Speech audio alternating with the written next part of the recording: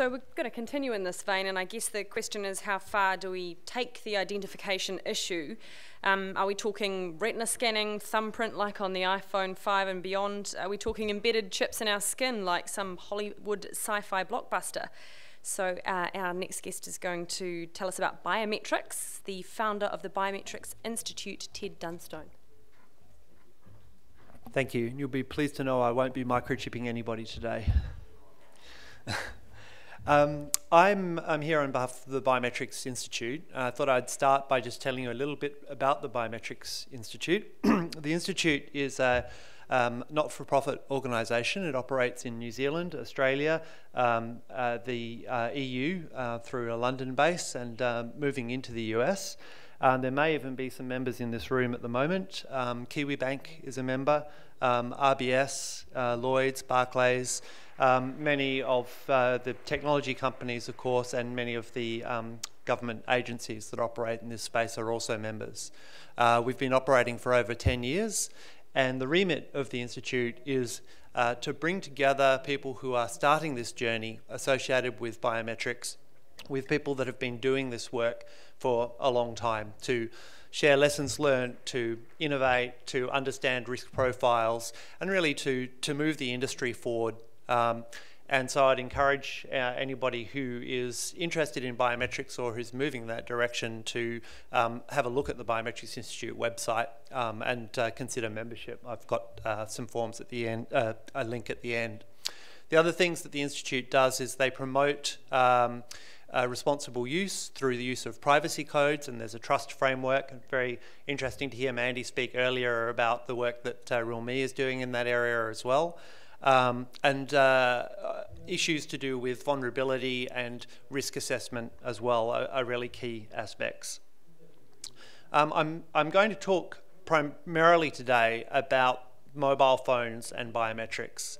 And the reason for that is that biometrics have been in use, whether people realise it or not, in the government services for many years, for at least 10 in many cases. So every passport which people would have in this room would have embedded in it a biometric chip which would have a face recognition template, and that's what's used with SmartGate if you're going into and out of Australia and now New Zealand as well.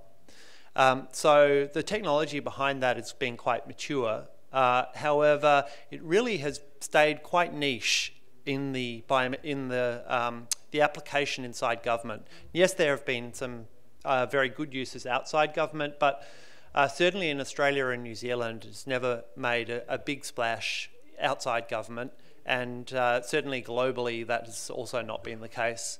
I think we are starting to see a significant shift, and the reason for that shift is the adoption of biometrics as part of mobile phones. Can I have a show of hands here? Who's got a mobile phone which has got biometric recognition on it? So iPhone 6, tablets, even Android phones has face unlock. So yeah, good proportion of the room. In the recent survey showed that 1.7 billion people worldwide have a smartphone. Now obviously not all of those have smartphones with biometric recognition on them, but that day is coming, because once Apple starts to move, that is the direction that the industry tends to go. I think it's a fairly reasonable call that if I was standing up here in 10 years' time, many of you will not be carrying a wallet. Many of you will only be carrying a mobile phone, which you would use for payments, and potentially all payments, and potentially even things like a driver's license and a passport. Centralization of identity and transaction functionality and convergence has already started, and it's only going to accelerate. So in biometrics and banking, where's it being used, and in financial transactions, and how's it being used now? Well, there's quite a bit of use of voice inside. So that's not speech recognition, as somebody was saying to me before. Every time I order a cab, they send me to the wrong place. Well, this is not about recognising what you say. It's recognising who you are by your voice print. And this has obviously got a lot of application to anywhere where you've got a call centre. and you can help tie identities back to an original enrolment record. It's been used in Australia for at least 8 years now inside the Australia's welfare agency, Centrelink. And it's recently been adopted, or there are projects underway to use it inside ANZ in Australia and inside Westpac. There's a fair amount of history there, and actually building on what Aaron showed us before with those fraudsters that have been trying to impersonate other people. Well, there are two aspects to that. First of all, obviously, they're trying to impersonate somebody else, and they quite likely don't sound the same as that person. But secondly, you'll notice that when one person conducts fraud, they're often not conducting one fraud. They're often ringing up and conducting fraud over and over again. In driver's license authorities, if you have a look at the number of fraudulent driver's licenses, you'll often find individuals that have more than 10 fraudulent driver's licenses, and some I've seen instances of up to 40 fraudulent driver's licenses, all under the same person. So the ability of biometrics, not just to be able to link one person to an earlier version, but also to be able to establish, is that same person being enrolled more than once? Is this the same caller that I've had ringing up under a different identity yesterday? Or if I've got a watch list, is this person somebody that I should notify the call agents about? So there's a lot of activity happening in the voice area, and I think it's worthwhile keeping your eye on that space, because I think there'll be increased adoption. I've just come from a conference in the UK, and again, there are a lot of UK banks which are moving in this direction as well. Palm vein, interestingly enough, many of you may not have heard of this sort of technology, but basically the vein pattern on your hand is unique to you, as is the vein pattern in your finger. And using infrared sensors, they can pick out that unique signature.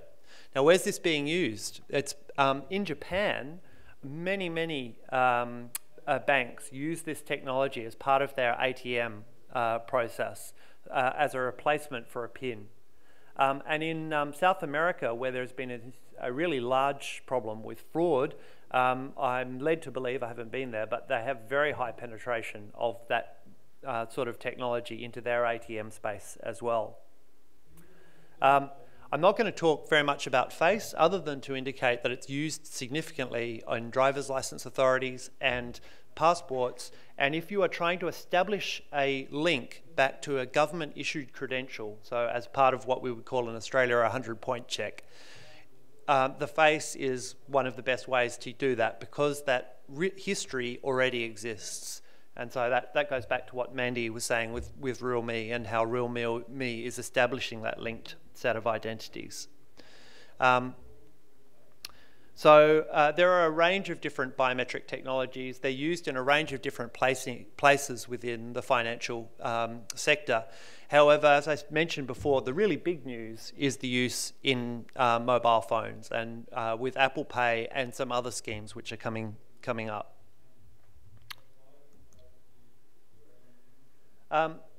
The challenge with using biometrics is really making sure that you've got a balance between the security, the convenience, and the transaction speed. If any one of those things is not right, then you won't get people to adopt it. And to be honest, to date, the focus has been very much on driving adoption, which is solving those issues to do with convenience and transaction speed. And Apple has done a fantastic job. Whatever you might think of the Apple ecosystem, their fingerprint technology, really, they have gone all out to make that both convenient and fast. I use an iPhone 6, and when you are using that, you really don't even think about the fact that there's a fingerprint sensor as part of the solution. On an Android phone, and face is not as secure for transaction purposes, but to give you another example of this sort of convenience factor, the latest version of Android comes with a face recognition system built in, and it will only ask you your PIN if it doesn't see your face. So if it sees your face and it can recognize you, then it will let you straight into it without you needing to do any authentication. And so that's the kind of convenience angle. And the question then becomes, so we're trying to make it more convenient, but how secure is it? how easy is it for somebody to break through a system like that, and what sorts of steps are we taking to prevent that? The biometric-enabled devices are everywhere, and they just weren't a few years ago. I was in London recently with my sister, who's a primary school teacher, and has got no technology knowledge whatsoever, but she was having a relatively detailed conversation with me about biometric enrollment. Like, that would never have happened 6 months ago, but now she has an iPhone that's got a fingerprint sensor on it. Consumers are starting to be aware of the possibilities of biometric technologies and also some of the failures. So let's have a look at the two schemes. We've heard quite a bit about Apple Pay this morning, but what we didn't hear about was the biometric elements of Apple Pay. And the biometric elements are really important and quite innovative. When Apple Pay went live, as per the Apple press release at least, more than 1 million cards were activated during the first 72 hours. I don't know what the current stats are, but obviously Apple has very high penetration. They've got lots of units in the marketplace. And if anybody already uses their fingerprint sensor as part of their logon procedure, which I think most Apple users probably do, then the step to using Apple Pay is a logical and easy next step. The technology inside the fingerprint sensor is what's called capacitive. It uses, they bought a company called Authentic, and they heavily modified their technology. One important aspect for this discussion is that there's no apparent presentation attack detection. Now, that's short for spoofing. That means if I'm trying to make a fake fingerprint, how hard is it for me to make that fake fingerprint and bypass the detection mechanisms? Within 24 hours of the initial iPhone's release, a hacker group in Germany had already posted a full video showing the process that they went through to break the iPhone sensor. And in fact, I will show you some stills from that in a moment, and discuss the implications. Interestingly though, Apple has done a lot of things right in their design. One of the things that they've done very right, in my opinion, is that they've thought a lot about the security and privacy aspects. When you enroll your fingerprint into the iPhone, it doesn't store that in a place that can be accessed. At least, as far as we know, the NSA doesn't have any access to it. But basically, there's a digital chip in there which has inbuilt encryption.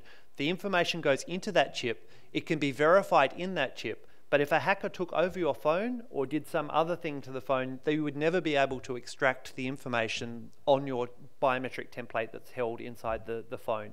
So it's about giving the security of trust associated with the fact that when I give my fingerprint to the system, it is not going back to Apple. It's not going back to a bank. It's staying right here on a device that I trust. And if I lose my device, nobody else can get access to that particular bit of information. The other big player is a group called the FIDO Alliance. I don't know if any of you have heard of that in this room, but it's actually supported by Google, PayPal, and Alipay, and it is a direct competitor to Apple Pay. And the mechanisms for using it are quite similar, although the outcomes obviously are quite different and much more open. The whole point behind the FIDO Alliance is really to create a trusted payment system which can be used on a range of different devices to establish that sort of trust linkage. And again, if you want some more in-depth detail, the FIDO website, just type in FIDO, I think probably come up pretty close to the top of a Google search, and that does a pretty good job of describing it. And basically, they want to put this onto every device, including iPhones, for secure payment transactions. The process is obviously not quite as streamlined as a Apple Pay because the system itself is not as neatly integrated. But the process is essentially you go to a website, you register with the website, the user gives approval for that website to access their financial, or allow their financial transactions to happen from that mobile. digital certificates are created, and a key is associated with a particular biometric, with a fingerprint or a face. And when that process is finished, that digital key is all that is transmitted off the device. So again, the provider or the website which is using this information has cryptographic assurance that a biometric match took place, but is not the holder of the biometric information. So they don't have a fingerprint or a face or a voice or something else that they need to worry about from the perspective of loss or privacy. And the whole concept behind this is to provide a completely open platform which can use a variety of different devices and tokens. So whether that's fingerprints, voice, iris, or even various hard tokens.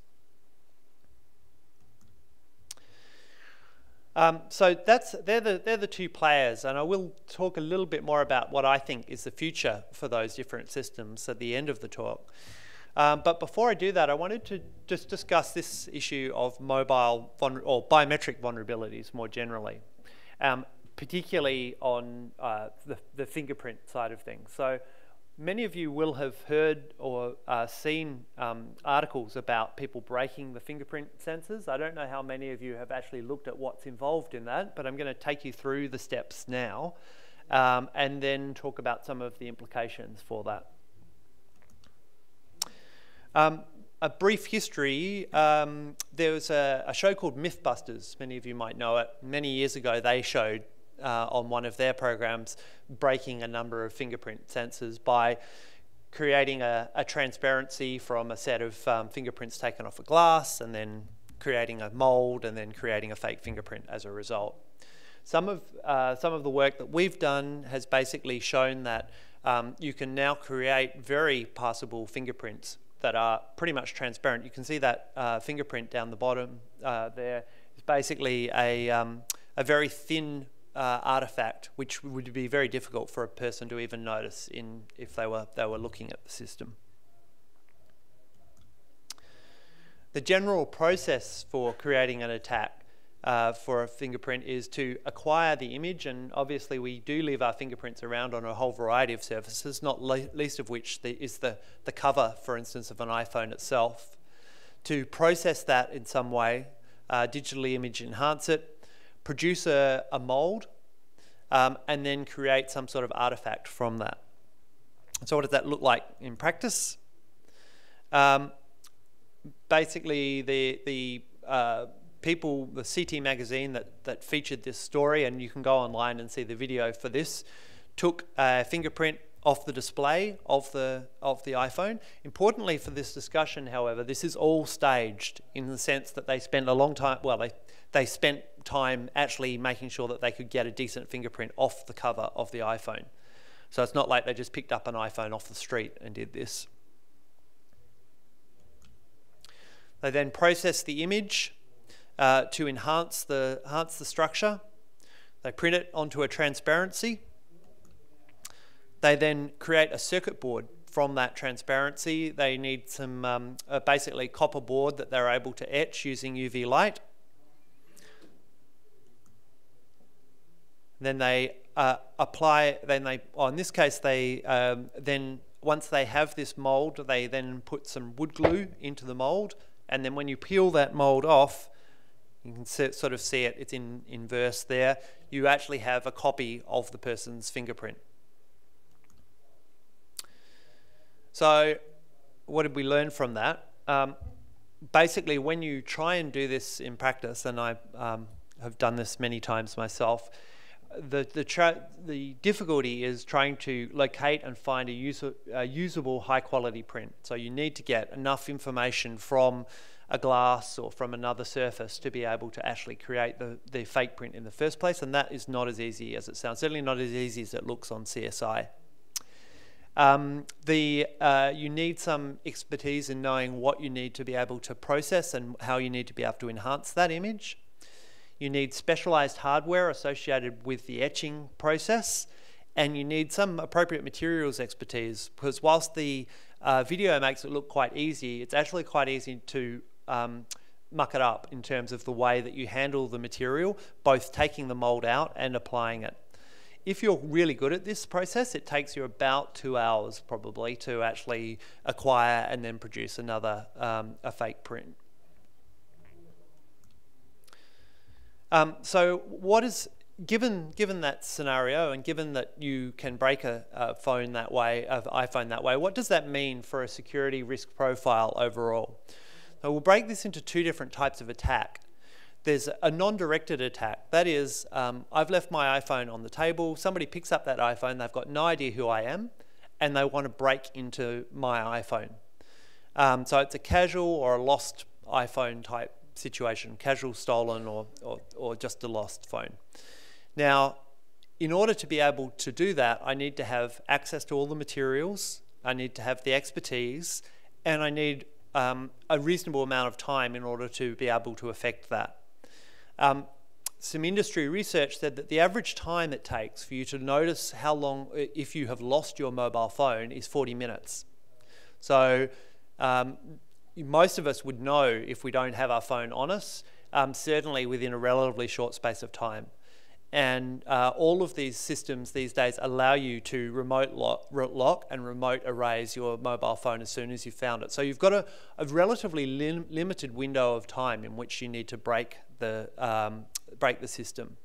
The other thing is that Apple has quite cleverly made it so that if the iPhone is powered off, or a number of other different security aspects are violated, like for instance you have more than 5 tries, you need to use your PIN as well. So it doesn't solely rely on the fingerprint to provide that layered security. The more worrying attack, of course, is what if it's directed? What if somebody has actively gone out to seek your iPhone, has spent the time to prepare all of the materials in advance, manages to turn off the connectivity so that you can't erase your iPhone once it's gone missing. And so what sort of protections have you got under those circumstances? Well, firstly, artifacts degrade. When you make this fingerprint out of wood balm or whatever artifacts you use, that material actually degrades every time you use it. It's very seldom perfect to start with because you've created it off a latent print. So it actually takes a number of tries usually to get it operational. And in Apple's case, they give you 5 tries, I think. In some cases, they will only give you 3 tries. And actually getting a successful attack within a very short number of tries is hard. It's really hard, especially in an environment where you are covertly acquiring those fingerprints. The attacker, even if they manage to compromise the phone, can't extract any of the template information. And if you baseline that against the difficulty of a directed attack against a PIN or a password, I would say that the fingerprints are still probably more secure, in the sense that if I'm actively surveilling you to try and figure out what your PIN or password is that you enter on your mobile phone, there's a whole range of very high-tech surveillance equipment, which is tiny, could even be sitting on your tables right now and you wouldn't know it, that can actually acquire that information. So yeah, don't think that PINs and passwords are particularly secure at all, especially not against a directed attack. If you, however, after you've done some sort of risk reduction, you've basically got, I would estimate, a risk of medium to low associated with any casual attack, possibly even just low. A directed attack, if, for instance, somebody is really targeting your iPhone, they've got the expertise, then certainly it's quite possible to break through these sorts of fingerprint systems. And we've just covered one type of attack. There are a whole range of other different types of attack mechanisms which are also relevant. If you implemented, let's say you implemented a banking application, and your banking application required somebody to have provided some sort of login first, and then required what we call a step-up transaction. So they needed a fingerprint to, for instance, make a particular payment, but they needed to be logged onto your application first. Well, that really reduces your risk profile significantly, because then the attacker not only needs to have acquired all your fingerprint information, but they also need to have all of the relevant banking passwords and things that would allow them onto the site. So the sorts of things that can be done to help mitigate these sorts of risks are providing increased settings control. Apple still has their settings very locked down, so you don't really have a lot of configuration, but should, for instance, in an enterprise environment, certainly be possible to dial up the thresholds to make it more secure against the chance that people would get a few false rejects. Providing various mechanisms for step-up authentication, and then basically using a number of other back-end analysis components to pick up if fraudulent activity is occurring. Finally, there are actually hardware. So the sorts of techniques that we've just shown you for creating a fake fingerprint can be detected using different types of hardware. At the moment, though, that hardware is too expensive or not developed enough to be incorporated into a mobile phone, but it will happen over time. So just to be aware that these sorts of technology innovations are always improving, and there's always a race between people that are trying to break these systems and the people that are trying to make them. With all of the activity, and especially having just come back from this conference in London and hearing from the mobile payments industry over there, I think 2015 is going to be a really big year for mobile biometrics and payments. The Apple is going to continue to drive its payment platform forward. The FIDO Alliance will be driving their payment forward. People will really start to see significant volumes of transactions which are done using biometrics, and that will be a first. That's never happened before. As a consequence of that, there will be much more attention focused on the risk and vulnerability aspects. And that's something which I think has been not highlighted enough in the past, and I hope this presentation gives you a flavour for the sorts of things that people that are using biometrics or customers for biometrics need to be aware of. I think into the future, however, there is going to be harmonisation of these standards. I think if you look far enough ahead, Apple Pay and FIDO will realise that they're better to be cooperating on these things than to sit as separate ecosystems. Certainly within a sort of a 5-year horizon, I think we'll start to see that consolidation. And finally, I'd extend an invite to anybody who's in this sector to find out some more about the Biometrics Institute and see how we can help you with your journeys into the world of biometrics, because if you're not using it already, you will be. Thanks.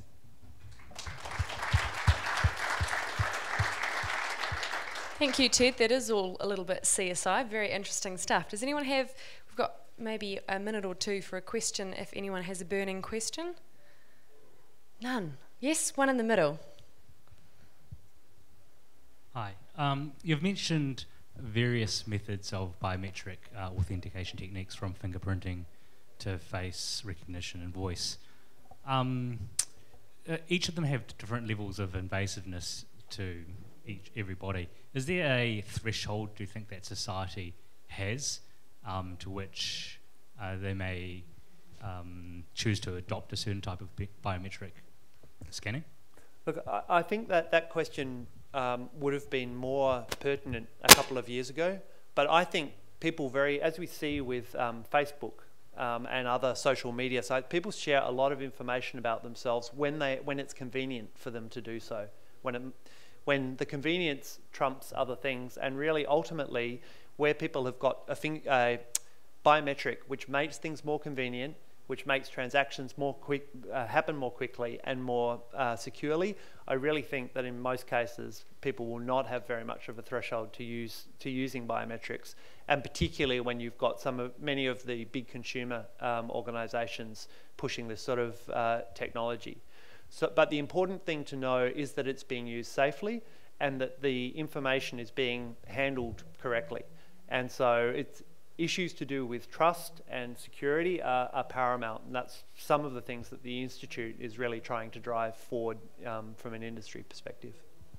Good question. Anyone else, or are you just having a stretch? All right. Okay, that is great. Thank you very much, Ted. And thank you to all of our panellists in this afternoon session, Ted and earlier Aaron and Mandy.